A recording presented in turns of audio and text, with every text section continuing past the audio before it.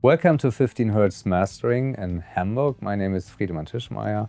I'm mastering engineer since 25 years. I've mastered for artists such as Steely Dan, Iron Maiden, Johnny Cash and many more. The aim of Mastering Academy was to create a new level of mastering school, to create a very specific experience for upcoming mastering engineers and mixing engineers and producers who want to get deeper into mastering. We already had roughly 100 students from all around the world, actually from 16 different countries yet. What is specific about the studio? It's actually built on a floating bunker system with more than 10 tons of material. I've worked in so many studios all around the world, and the acoustics in this room is so almost perfect that listeners and students need almost zero adaptation time to adapt to the acoustic situation here. We have also a big choice of analog gear here, the best of the best you could get. A wide range of compressors, EQs, everything you need. And also a wide choice of the best you can get in the internal mastering in the box area. So that we can kind of cover all genres. So we can work pretty transparent and stay on the digital base, or we can add analog flavor if wanted from EQs and compressors and whatsoever.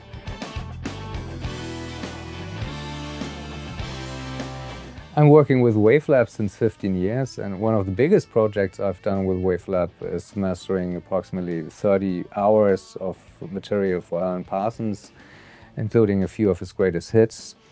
And I've worked for a lot of artists such as Lizard, Gunfighter, and a lot of American rock bands, and also worldwide a lot of independent bands. I actually must admit that I had a time between WaveLab 7 and 8 where I was not 100% satisfied with WaveLab, because there have been too many icons and it was not intuitive enough. And when I had the chance to get a glance of WaveLab 9 for the first time, I was really surprised and excited to see that WaveLab and Steinberg has gone a completely new way and straightened out the whole user interface, so that it became much more intuitive and fast and easy to work.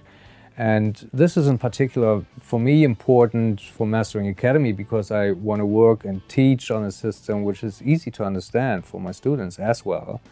And so WaveLab 9 is a great evolution, absolutely.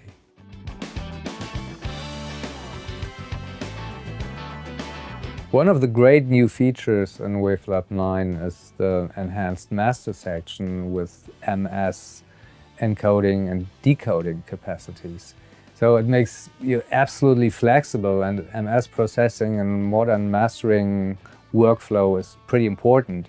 So that you are super independent now from the plug-in manufacturer or brand, so you can use a regular stereo EQ, for example, let's say the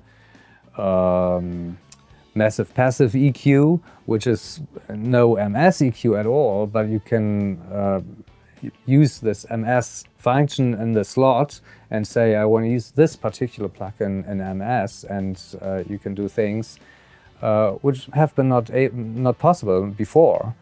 And I love this flexibility. Another great new feature is definitely Mastering, which is a kind of Swiss Army knife for mastering processing. It's a multi-band compressor, dynamic processor, and tape saturation and everything. This makes WaveLab pretty flexible, and you already have a unique, powerful onboard tool available.